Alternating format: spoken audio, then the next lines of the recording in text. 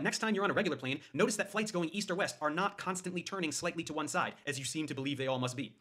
So this is Professor Dave Explains. He's a big YouTuber, does all sort of science explanation stuff, and he has delved into flat Earth. And but I just noticed he made a mistake. And it's illustrative because he's done what lots of people do.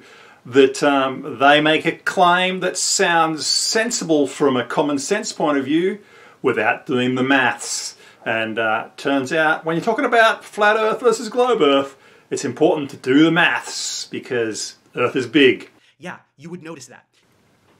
Well, yeah, you would have to bank, but how big a bank? So, would we notice that, Professor Dave? No maths done. I think you might have done fucked up. Let's see, shall we?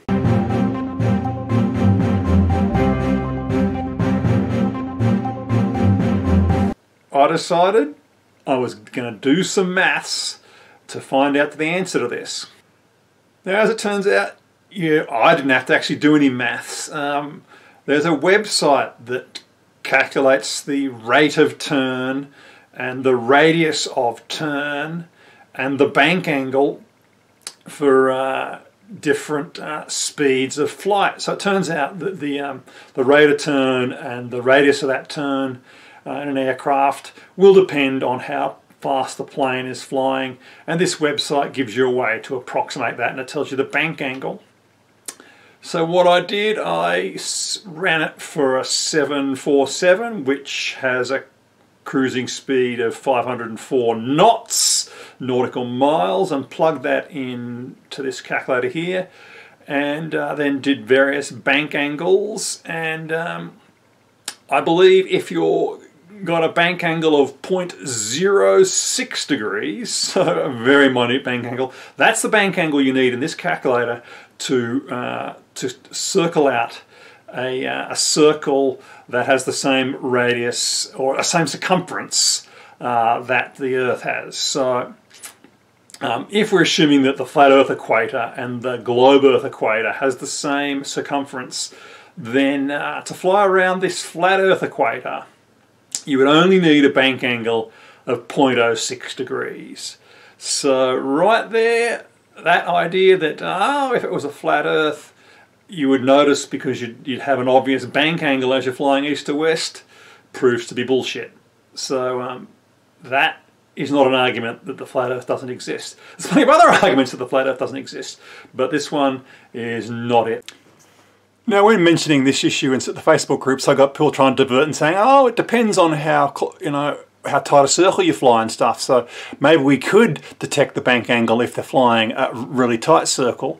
So the question then becomes, what is a detectable bank angle, and what sort of radius circle would you need to fly to get that bank angle? So let's choose, say, let's err be generous and say, okay, we can detect a bank angle of 0.5 degrees. I don't really believe you could detect a bank angle of 0.5 degrees when you're sitting in an aeroplane, but let's say that was the sort of the minimal bank angle that you could detect. What is the radius of the turn on a 747 with a bank angle of 0.5 degrees? And it turns out that that would fly a circle with a radius of 424 nautical miles. Now, if you use the rule of thumb that 60 nautical miles is 1 degree, then 424 nautical miles is 424. Is about 7 degrees of latitude. So if you wanted to fly a circle around the North Pole where the bank angle was half a degree, you would have to be within 7 degrees of the North Pole. So a pretty tight circle around the North Pole. That is a 0.5 degree bank angle. That's a 30 centimeter ruler with about 3 millimeters at that end there on the left. So that is a 0.5 degree bank angle. I don't think you're going to have much chance of detecting that while sitting in the plane. But yeah, at that angle, you will fly a 424 nautical mile radius circle, which is about 7 degrees away from the North Pole. So, I mean, this really is an example of globe earthers, not taking account of how big the Earth is when they say, oh, you would notice the bank angle when you're flying east and west. No, you wouldn't, because the Earth's big. Got to remember, the Earth's big. Flat earthers have got to remember it, and globe earthers have got to remember it. So this meme should be retired. It is a lesson to us, because when I complained about this meme in this Facebook group, various globe earthers wanted to take me to task and deliberately try and shift the goalpost and talk about something else, because they had a hard time admitting that their confirmation bias had made them repeat this argument without checking the math. I've did it in the past as well. I've repeated this argument and I didn't check the maths up until recently. So that's a lesson. Do the maths. So when a flat earther says, oh, the horizon should be curved or the horizon should dip, and we go, but have you done the calculations to see how much it should curve by and how much it should dip by? Keep in mind that you need to do the same sort of calculations on claims you make.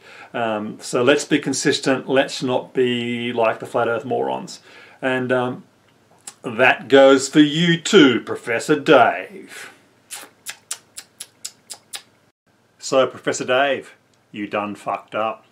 Explain. Did you see what I did there? Explain.